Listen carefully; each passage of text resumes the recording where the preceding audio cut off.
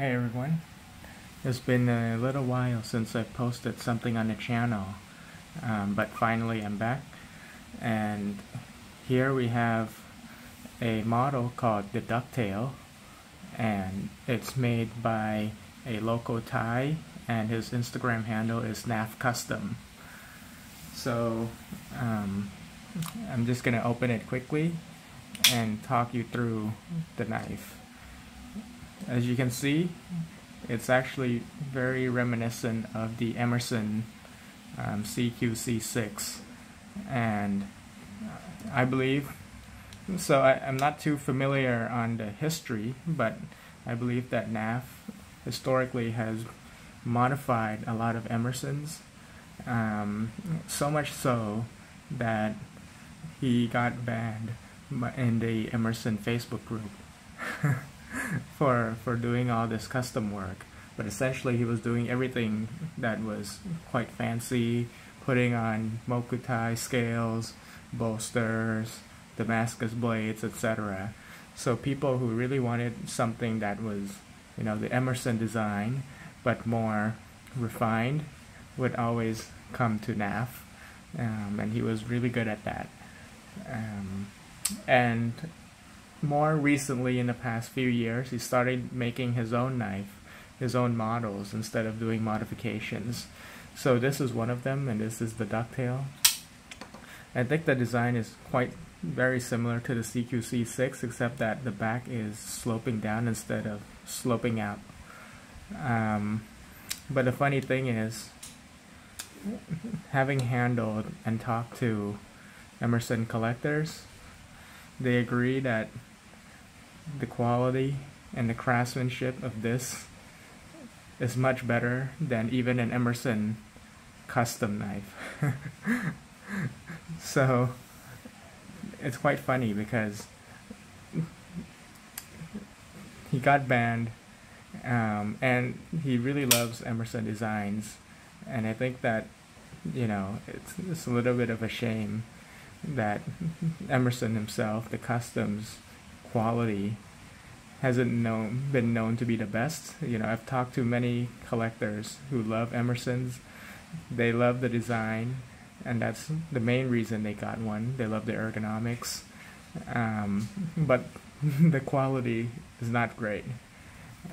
But if you do want something that is reminiscent of Emerson designs, like a CQC6, but want really top-notch quality, you should try one of these knives. To be honest, in the beginning, I wasn't expecting much at all, but I wanted to support him as a local Thai maker, and actually, I'm extremely impressed. So let's start with the blade. This is a tanto grind, but oh yes, the grind is a chisel grind on this one. I requested a chisel grind because I haven't had a knife in a chisel grind in a really long time, but I remember the last one I had was a custom Jason Stout Leviathan, and that one was one of the sharpest knives I've ever had. So I needed to try another one, and boy, you know, I think a lot of people don't like the chisel grind because it is not symmetrical on either side, especially this side. But I do think, you know, in the beginning I also had the same feeling, but as I've been in the knife game for a little while, I've grown to appreciate it more. And boy, does it cut like crazy. This thing is really, really sharp. And even with a thicker blade stock, it slices extremely well. And this one is in Magna Cut blade steel, so I specifically ordered it for this knife, and it performs extraordinarily well. Next, let's go to the scales. I really wanted to go for that classic look. So there's the bead blasted bolster. I'm not sure what he used to blast this. I carried it quite a bit, but it remains quite clean, not any scratches that you can see really. So it's a beautiful, user finish, but you can't see any scratches on it. And let's check out the green micarta scale. Beautifully polished. Not too polished that it's slippery, so it's very much a user knife. The jimping here is not overly aggressive, and the lockup very nice and solid, very smooth.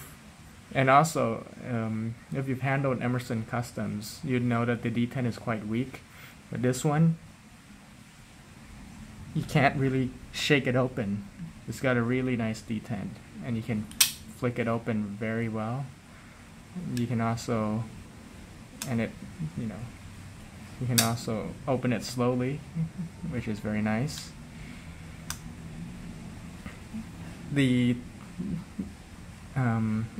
original knife that I got from Nath came with a more triangular shape, like an armor shield design thumb disc, but it was a bit flush against the scale, so it was actually quite difficult to open, so I requested him to make it a thumb disc instead, or something that I can reach more easily. So that's how I got this. Accessible by both sides, both left and right hand. So very, very well done. Another detail that you can see here is that this is dovetailed. So if you don't know, dovetailing is actually quite difficult to do as well, because you have to cut the scale in an angle. So in order to do that and make it fit perfectly flush against the scale is quite an achievement as well in its own, on both sides, by the way, and it's perfectly flush. Very, very well done.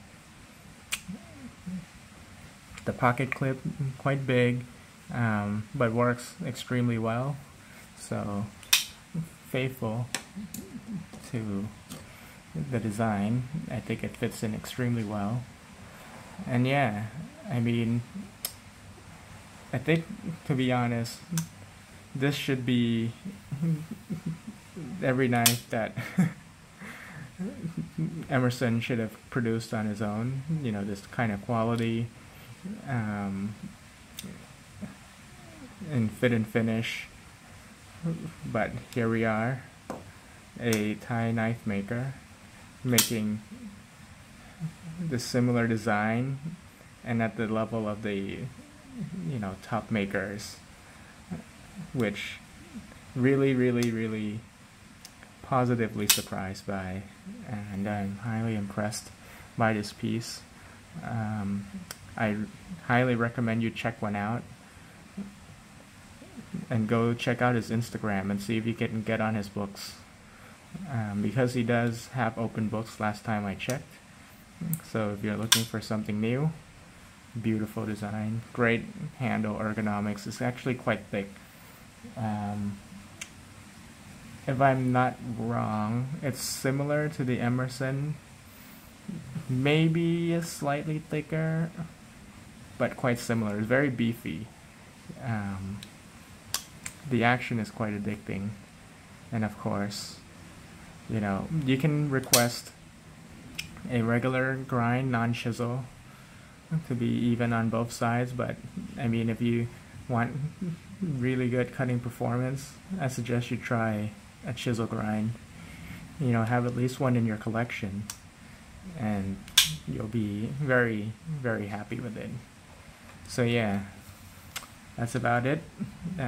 Thank you very much for watching. See you next time.